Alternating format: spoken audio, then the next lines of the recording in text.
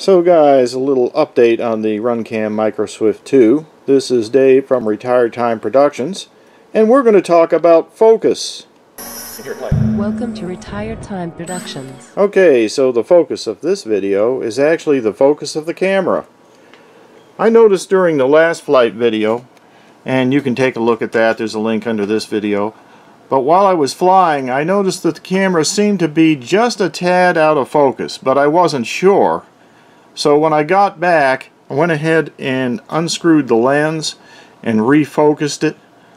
I used my little focus chart here, plus I went outside with the goggles and adjusted it as well. But what I found was when I went ahead and moved the lens back and forth a little bit, it actually did look better. So what I did was I put some of this foam tack on the threads. I actually removed this ring that was on there, and actually it cracked when I was trying to adjust, probably my fault, but I left it off. Put a little foam tack on the threads, then I went back outside and just adjusted it till it looked perfect through the goggles, and then I let it dry, and now it looks pretty good. Just a note guys, this TX25 transmitter right here from RunCam needs 5 volts, and you can't run it on more than 5 volts.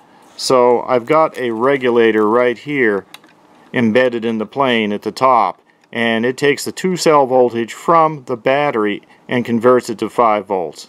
So let's do a little test flight and compare the two footages from yesterday and today.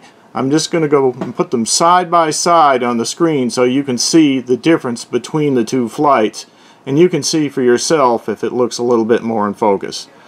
Okay, so let's go do it.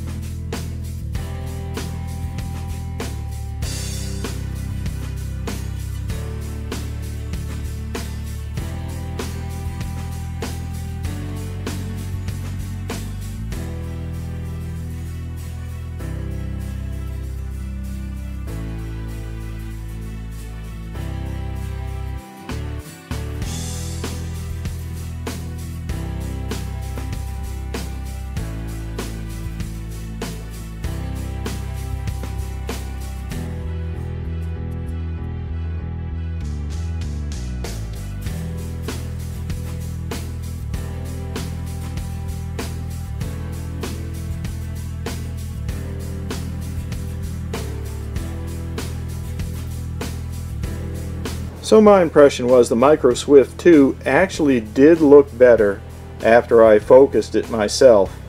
So I think maybe it was just a tad off at the factory. What do you think? Leave me a comment under the video and give me a piece of your mind.